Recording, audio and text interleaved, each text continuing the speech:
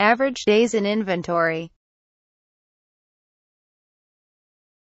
Approximate number of days the average inventory is held, it equals 365 days divided by the inventory turnover ratio. Conservative accounting practices. Practices that result in reporting lower income, lower assets, and higher liabilities.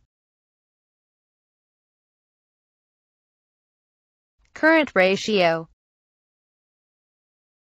Current assets divided by current liabilities measures the availability of current assets to pay current liabilities. Debt-to-equity ratio.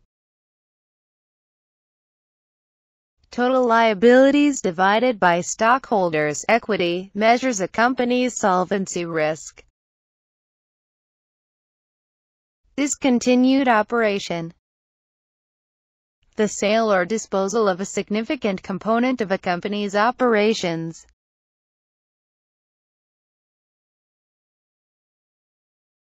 Extraordinary item.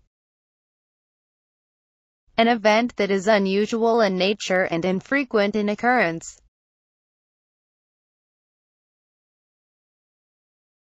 Gross profit ratio. Gross profit divided by net sales measures the amount by which the sale price of inventory exceeds its cost per dollar of sales.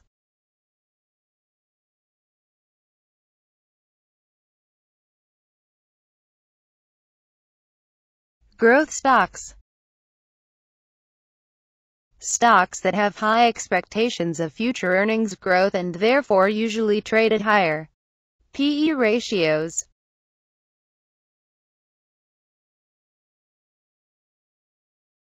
Horizontal analysis. Analyzes trends in financial statement data for a single company over time.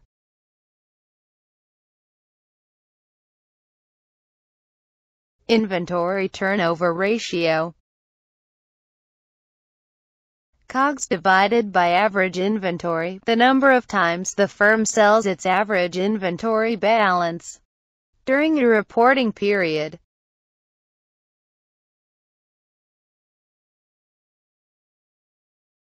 Liquidity. Refers to a company's ability to pay its current liabilities. Price-earnings ratio.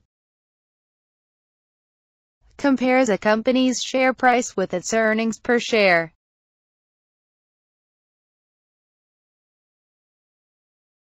Profit margin. Net income divided by net sales indicates the earnings per dollar of sales.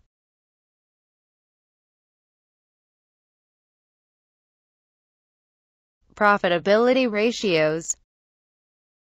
Measure the earnings or operating effectiveness of a company. Quality of earnings. Refers to the ability of reported earnings to reflect the company's true earnings, as well as the usefulness of reported earnings to predict future earnings.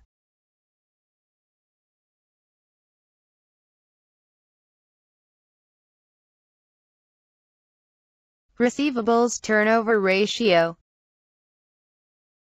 Net credit sales divided by average accounts receivable, the number of times during a year that the average accounts receivable balance is collected.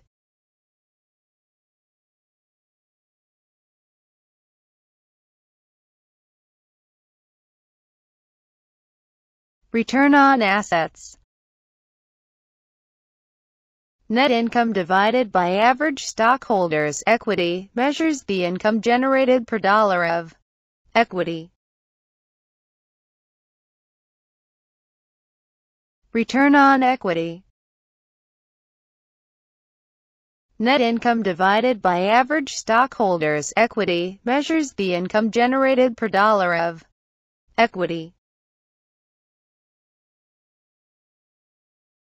Solvency. refers to a company's ability to pay its long-term liabilities. Times interest earned ratio. Ratio that compares interest expense with income available to pay those charges.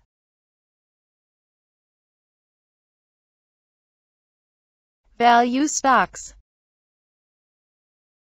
Stocks that have lower share prices in relationship to their fundamental ratios and therefore trade at lower P/E ratios.